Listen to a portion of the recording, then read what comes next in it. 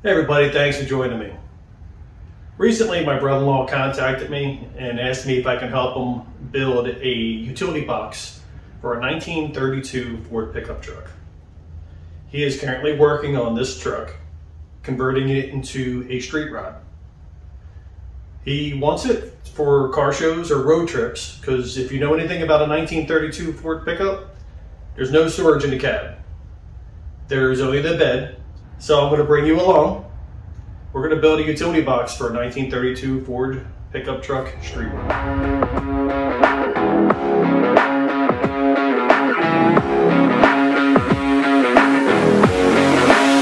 Here is the original drawings for the utility box.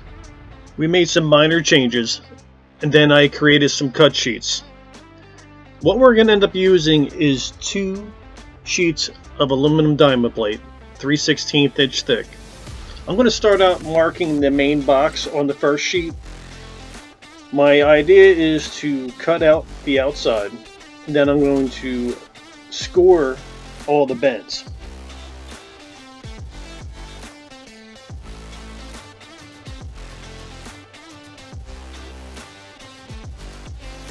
I'm using my Kreg track saw to make all my cuts and my scoring cuts.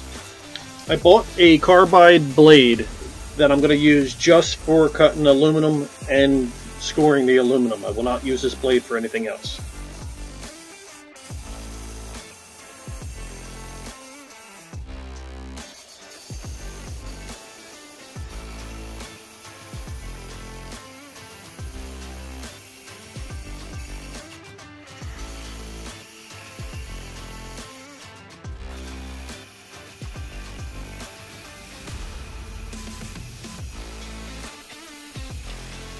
Alright, for the main box, all my cuts are done.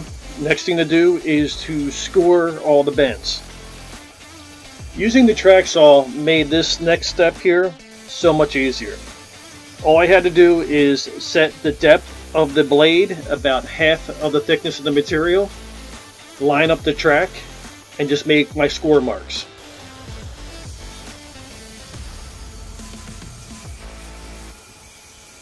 I did make the width of the scores about the size of the material, so 3/16 of an inch. For the larger sides, I had to clamp it down in order to make the bends.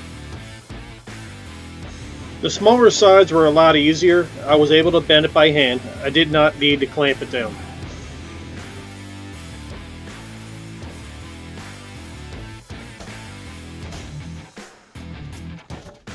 Standing on it at this point made it a lot easier to finish bending it. Scoring the back side ended up working out great. I had really good bends and it cut back on the amount of welding I had to do. The welder I'm using on this project is the YesWelder MIG205DS-B, and I'm using the optional spool gun that YesWelder sells for this unit. The welding wire I'm using is the ER 5356 welding wire.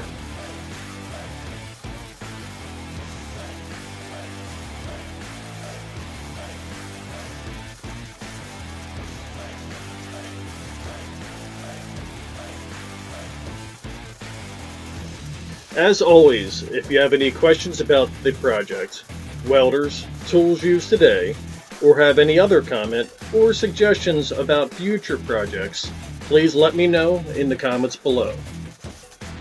With the main box welded up, I grab the second sheet of the diamond plate aluminum and I start marking out the lid, just like I did on the main box.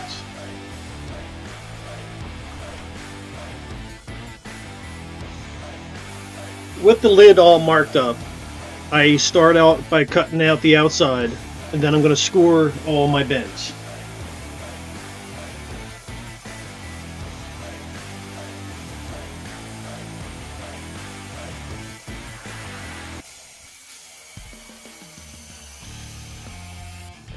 I have never bent aluminum past 90 degrees before, so my plan is to almost do the same as I did for the box.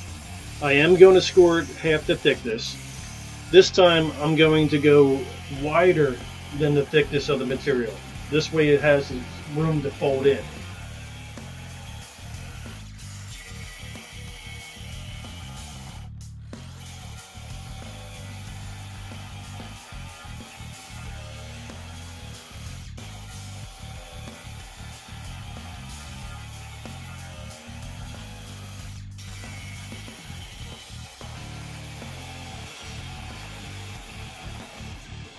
With everything cut and scored, now it's time to bend the ends in on the lid. This was a little difficult. It took a little effort to get it bent. On the longer end, I ended up using a sheet metal bend. This helped out a lot. Then I started using a rubber mallet to start trying to get to the final bend. And once again, standing on it gave me the best leverage to make these bends and also to not let it shift, especially when I was using the rubber mallet.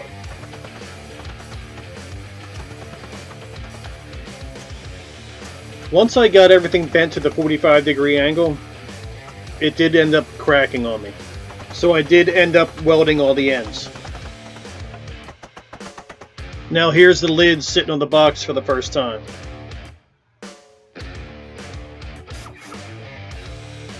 After welding all the seams on the lid, I used a 2-inch disc sander and made everything nice and smooth and smoothed out my welds. Since I'm painting the whole entire utility box satin black, I wanted my welds to be smooth instead of seeing the actual welds itself.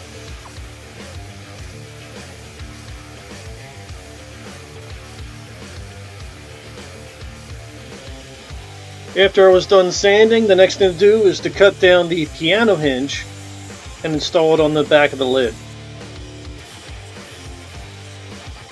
I clamped the piano hinge to the back of the lid, drilled all my holes, and then I used aluminum rivets and riveted every single one.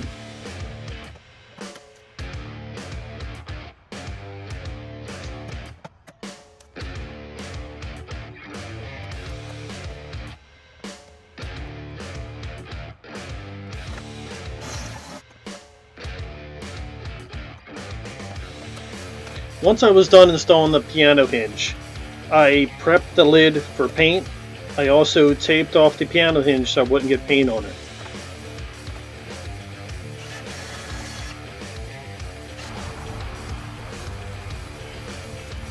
When the street rod is done, it is going to be painted a satin black. So I'm painting the utility box to match it.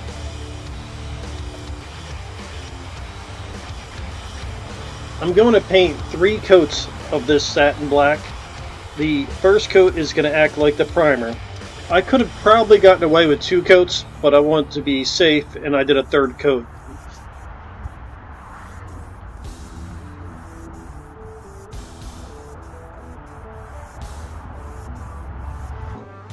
With the lid drying, I went back to the main box. On the main box, I am now welding all the inside seams. After welding up the inside of the box, I ended up marking out where the latch is going. I used the plasma cutter from my YesWelder CT2050 to cut out the latch. Unfortunately, I took a picture instead of recording it, so here's the picture. The plasma cutter ended up working out perfect though, just so you know. After cutting out the latch, I prepped the main box for paint, and I painted it the same color, the satin black.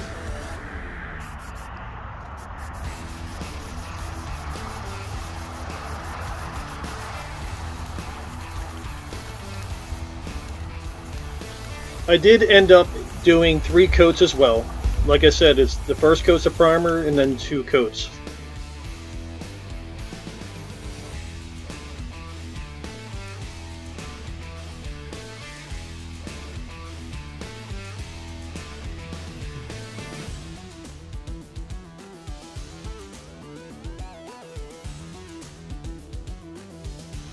Once I'm done painting and everything is dry, it's a time to attach the lid to the main box. So I'm going to drill out all the holes from the piano hinge. I'm going to use the aluminum rivets and attach the lid to the box.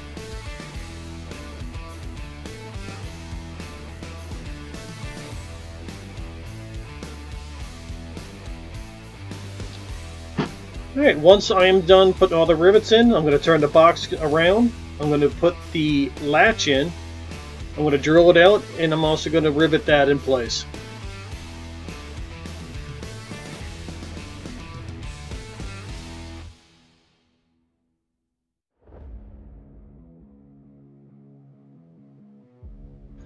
With the latch in place, now I have to figure out how to make it lock from the inside.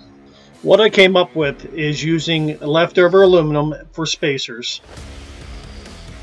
I have a stainless steel exhaust clamp that I squared off, attached to the aluminum to create a loop. I made it so the loop is adjustable by tightening or loosening the nuts. I cleaned up all my welds. Now it's the time to attach it to the inside of the lid.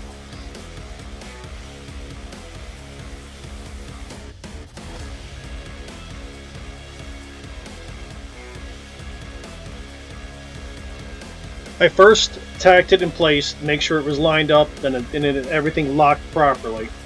Once everything was completely lined up, I fully welded it out.